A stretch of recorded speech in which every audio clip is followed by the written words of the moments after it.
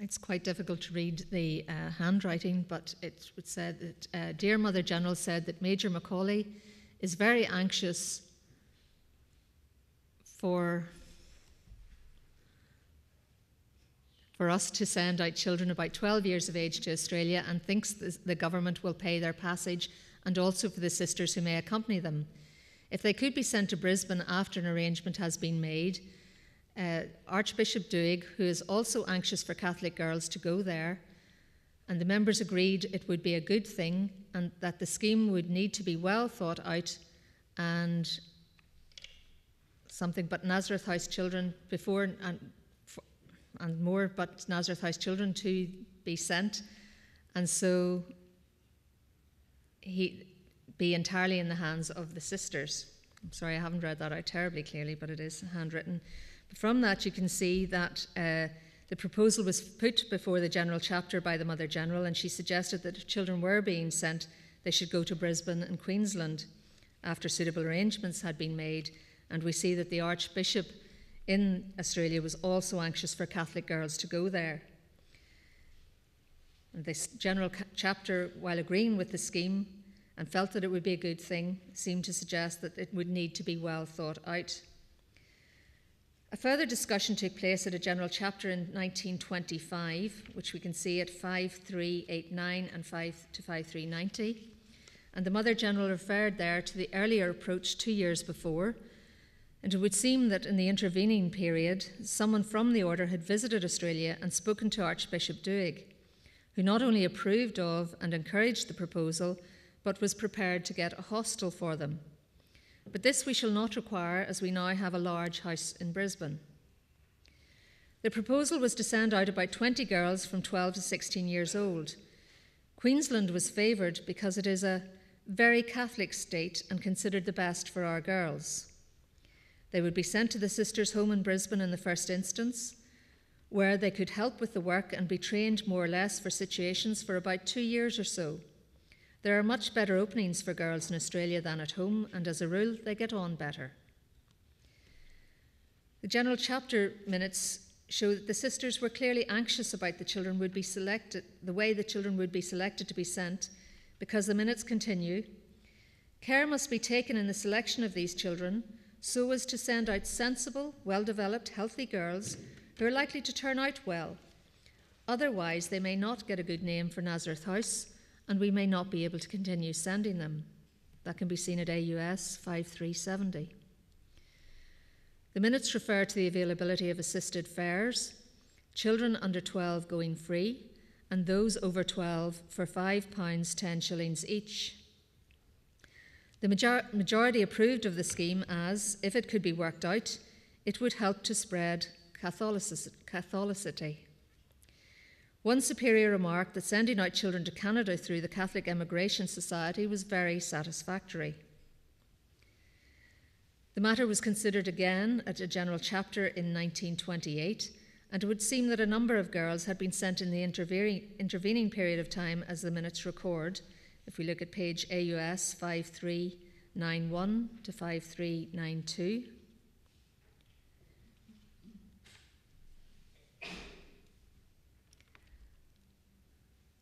You see it says there that reports very satisfactory of girls who had emigrated under the care of our sisters and been received in our house at Brisbane. The bishop there is very interested in the scheme. A site for a new foundation has been procured in Melbourne. This house might be used to receive children emigrated from the home houses. There the matter seems to have rested until 1938, when a fresh approach was made to the Mother General about a scheme for the emigration of boys to Western Australia. The history of foundations provided by the Sisters of Nazareth record details of a scheme which was for the emigration of boys to Western Australia under the auspices of the British government, the Commonwealth and state governments of Australia. Other entries in the history of foundation at AUS 5382 describe boys being hurriedly selected and sailing on the 8th of July, apparently arriving in Australia on the 9th of August 1938. There were 25 boys in the first party, and another party of about 30 went in the week of the 16th of July. It appears that one boy from Nazareth House, Belfast, was included in a further group, as he is recorded by the sisters as sailing on the 29th of August 1939. In 1939, 2 boys from Termonbacca sailed on the 17th of February.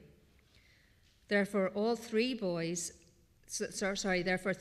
in all went from Northern Ireland before the outbreak of World War II, which brought this scheme to a rapid end. The Australian Senate report at AUS 2666 records that in 1938, 68 boys and 1 girl were sent by the sisters, and in 1939, 46 boys were sent, 114 children in all. It appears that the initiative for British Catholic children to be sent to Australia came from the Christian Brothers in Australia. In Changing Times, Changing Needs, A History of the Catholic Children's Society, which was published in 2009, Jim Hyland states that the Christian Brothers made a plea for 100 English Catholic boys to be sent to the newly established farm school set up by the Christian Brothers in Western Australia, and that when the approach was made in 1938, Cardinal Hinsley, who was then Cardinal Archbishop of Westminster, and the Catholic Immigration Association agreed reluctantly to support the idea. We see this at page AUS 1356. Hyland reports that in 1938, the Christian Brothers were approached by the London County Council with a request to establish a scheme for girls, and that it was hoped that the Sisters of Nazareth would run a project for girls in one of their West Australian projects, which they later did. What happened after the Second World War depended on the attitude of the Australian government.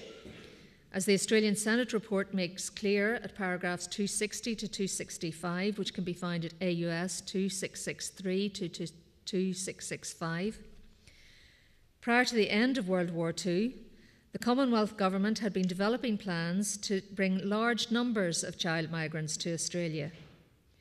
On the 2nd of August 1945, the then Minister for Immigration, referred to the government's plan to bring 50,000 orphans to Australia during the first 3 years of peace. In his speech, the Minister, the Honourable Arthur Caldwell, said at page 2664, AUS 2664, pending the resumption of large-scale adult migration, the government will take every available opportunity to facilitate the entry into Australia of accepted children from other countries. The government has already approved in principle a plan to bring to Australia in the first 3 years after the war 50,000 orphans from Britain and other countries that had been devastated by the war. Discussions on the details of this plan are proceeding with the states, and we hope soon to reach a stage where the full possibilities of the scheme can be properly assessed. When it became clear that the target of 50,000 war orphans could not be reached, not least because there were not as many true orphans as had been anticipated in Britain and in other European countries, it was decided that as far as possible the Commonwealth Government would rely on private organisations such as Barnardo's, Fairbridge and the religious organisations to promote child migration. Neither private fostering nor adoption of child migrants was favoured, partly for legal reasons, as the death of the parents of refugee children might be impossible to determine. As had been the position before the war, it was agreed that maintenance payments for children would be shared by the British Commonwealth and Commonwealth and state governments. These are set out in detail in the Australian Senate report at AUS 2669. And if we could pull up that page, please. That's 2669.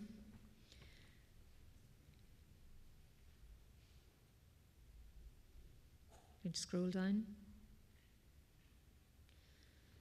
Sorry, that appears to be the incorrect page reference that I have, but in the Senate Committee, and it's certainly in the bundle in the pages relating to the Senate Committee at paragraph 263 and onwards. It says, it shows that in Western Australia the payments in 1948 for child migrants up to 16 years were as follows. The Commonwealth Child Endowment was 10 shillings per week. The state subsidy was 3 shillings 6d per week. The British government subsidy was 6 shillings 3d per week, and the Lotteries Commission paid 3 shillings per week, making a total of £1, 2 shillings and 9pence. By 1963, these payments had increased to a total of £3 per week. The Commonwealth Child Endowment was 10 shillings, the state subsidy 15 shillings, British government subsidy had gone up to £1, 5 shillings, and the Lottery Commission were giving 10 shillings, making a total of £3. Considerable differences developed in succeeding years over the amount allowed by individual states, and these are described in greater details in the Australian Senate reports at paragraphs 277 to 288, which I believe are at AUS 2668 to 2671 in the bundle.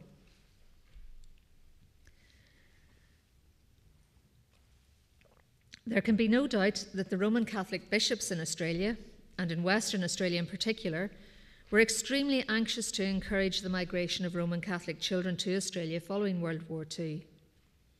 In Changing Times, Changing Needs at AUS 1357, Hyland records that the Archbishop of Perth wrote to Cardinal Griffin in May 1945, seeking the Cardinal's agreement to restarting child migration.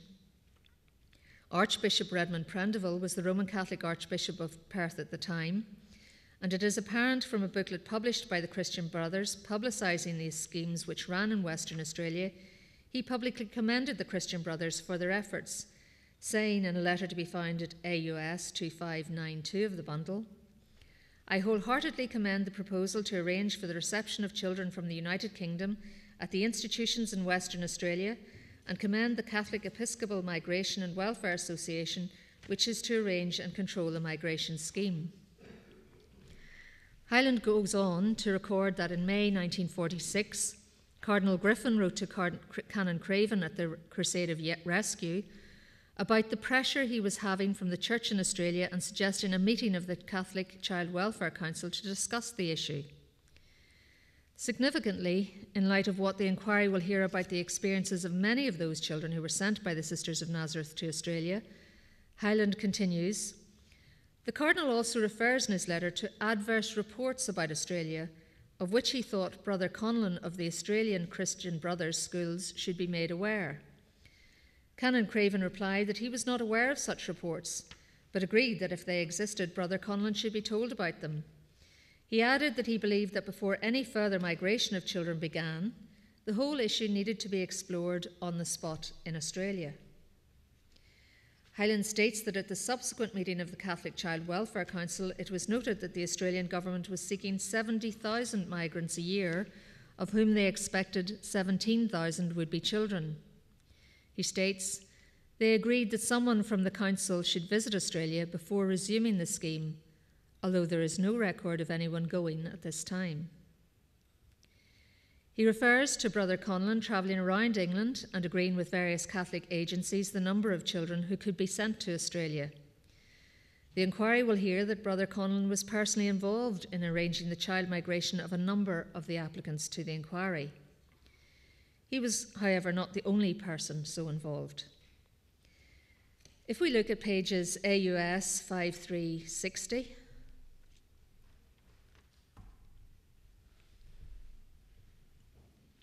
we see that Brother Conlon is writing to Monsignor Craven in England in 1946, setting out the details of the immigration policy agreed between the governments of the UK and Australia for the resumption of emigration to Australia after the war. And the details that I have outlined to you are recorded in that letter, about, for example, annually including 17,000 children. If we then go to 5364, we can see a letter from him to the then Bishop of Derry, Bishop Farron, asking for permission to visit the Derry homes with a view to selecting suitable children for migration. It is clear from the material presented to the inquiry by the Sisters of Nazareth and submitted by them to the Australian Senate report and contained in that report that the sisters throughout the United Kingdom sent a substantial number of children to Australia following the initiatives by Brother Conlon and others. Figures prepared by the Sisters of Nazareth and submitted to the Australian Senate, and which have been furnished to this inquiry, record that 1,109 Roman Catholic children were sent to Australia between 1938 and 1956, of whom 775 were sent by the Sisters of Nazareth.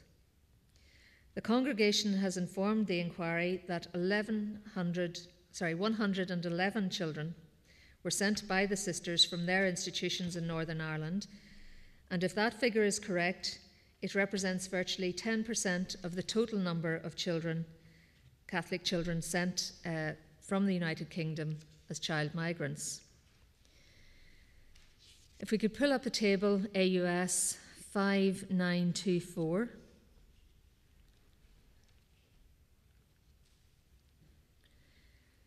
As can be seen from this table, as far as the inquiry has been able to ascertain, the sisters sent the 3 children in 1938 and 1939 to whom reference has already been made, and a further 108 children who were spread across 10 sailings from British ports to Australia. The first sailing after the war was on the 29th of August 1947 and contained 56 children from all 4 Nazareth House institutions in Northern Ireland. The 10th and last sailing left on the 24th of December 1956, containing 13 boys from Nazareth Lodge in Belfast. A significant feature of the distribution of the children from these houses is that no children were sent from Londonderry after the 4 boys went from Termanbacca on the 8th of May 1953. The inquiry may wish to consider why it was that no children from Termanbacca were sent after 1953, even though girls were sent from Nazareth House in 1955 and 1956, and boys were sent from Nazareth Lodge in Belfast in 1956. To date, it has not been possible to identify all of the children who sailed on the 8th of February 1950. The congregation has informed the inquiry that the records relating to this sailing appear to be missing, although there are other documents which show the children did go on that occasion, notably an entry from the Hammersmith History of Foundation for 1950, which is at AUS 5383, and records that 2 sisters left for Australia on the Asturias on the 8th of February 1950, escorting child migrants from Nazareth houses in Birmingham, Belfast, Aberdeen and elsewhere, arriving at its destination on the 5th of March. Applicant HIA 274 sailed on this ship on the 8th of February 1950, and her statement will be read in due course. The inquiry will hear that almost all the children sent from Northern Ireland went to Sisters of Nazareth houses in Western Australia, or to homes run by the Christian Brothers there. Although it would seem from what we have been told by applicants themselves and from the History of Foundation entry for the 8th of May 1953, that the girls from Nazareth House in Belfast were to go to the Nazareth House in Melbourne, New South Wales. Whilst each child underwent a number of procedures before the migration took place, these appear to have varied over the years as the procedures developed and depending on whether or not parental consent was sought. An example where parental consent was not given is that of HIA 330, whose statement can be found at AUS 10783 to 10807. This applicant was born on the 9th of March 1941 and was placed in Nazareth House, Bishop Street. Her statement to the inquiry indicates that she can remember very little about her time there, and she was one of the 54 children from Northern Ireland and one of the 12 girls from Nazareth House, Derry, who sailed on the first sailing of children from the Sisters of Nazareth, which left on the 29th of August 1947. She was 6 years old at the time she sailed. It appears from the Commonwealth of Australia immigration documents that she has been able to obtain, if we could pull up AUS 10795.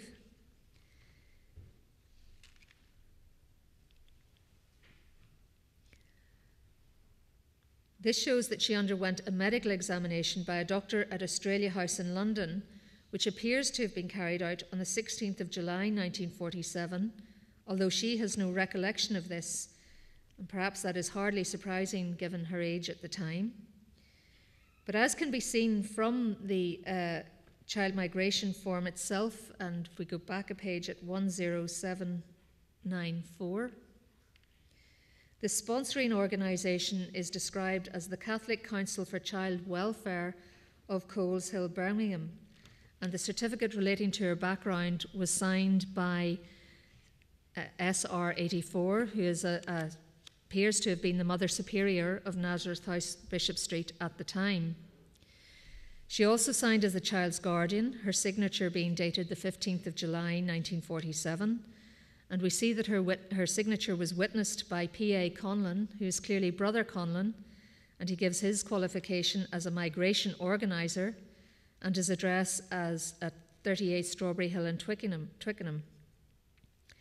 As her ship sailed on the 29th of August, if the medical examination, as the form suggests, took place on the 16th of July in London, it would seem that on or about the 15th of July she left Derry, travelled to London, and presumably spent the time between her medical examination and her sailing on the 29th of August at a Sisters of Nazareth home somewhere in England.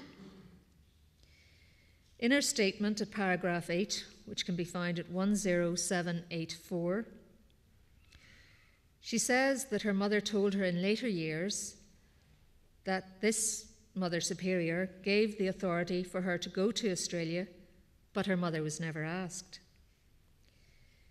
It would seem that the information provided by the sisters would indicate that hers is one of a very large number of cases where the sisters are unable to provide information to show that the consent of the child's parent was sought. An applicant to the acknowledgement form only, HIA 336, has provided the inquiry with a very comprehensive set of papers which demonstrate that by 1956 the process had become a considerably more elaborate one. He has not spoken to the statutory inquiry team, but agreed that those papers could be made available to it. If we could please pull up AUS 11483.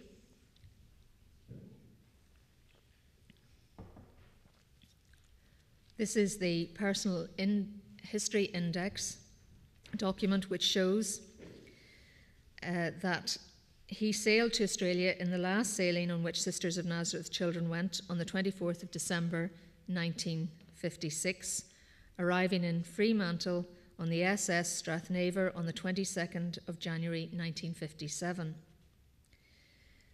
The documents he has provided show that his unmarried mother gave her consent to his migration on the 28th of November 1955. We see this at AUS 11498, please.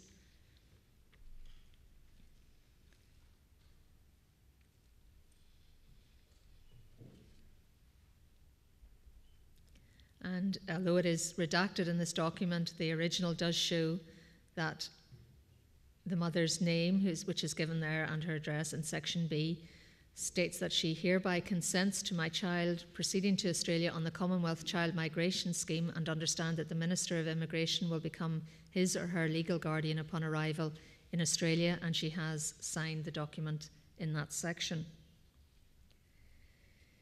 The next stage in the process was that the Sisters of Nazareth sent a formal application to the Department of Immigration at Australia House in London, and we see that that was received by it on the 16th of January 1956. If we look at AUS 11501.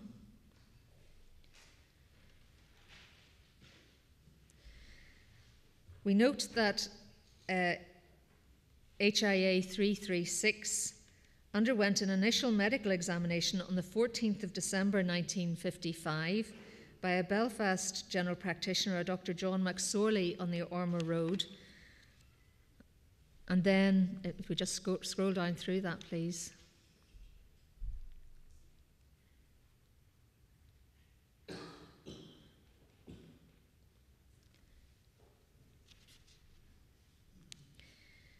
If we look then at AUS 11499, there seems to be a second medical examination which was carried out on the 26th of February 1956 and appears to have been signed by E. Walter. Certainly there's a type signature and qualifications there, Walter E., and that's an address on Lisburn Road in Belfast. AUS 11505.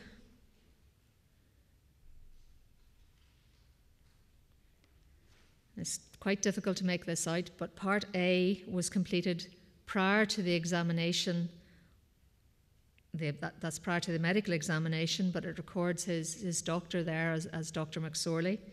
And it is unclear who signed Part B and on what date, but the application is stamped as approved on the 10th of April 1956. Now, Part B is the formal medical report, and the signature and qualifications there suggest that it might be Walter E. Dick, but that's quite hard to make that out. And it might be that it was a Dr. Dick who carried out the examination.